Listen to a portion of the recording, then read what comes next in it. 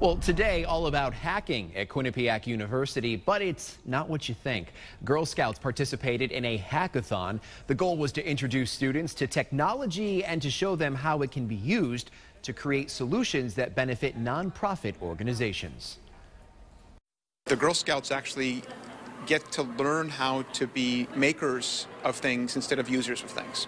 I think today we are really becoming quite facile at using technology, but we're losing a lot of the connection between the fact that it's made by somebody, and that somebody could be us. Today's program goes along with the organization's initiative to introduce Girl Scouts to science, technology, engineering, and math.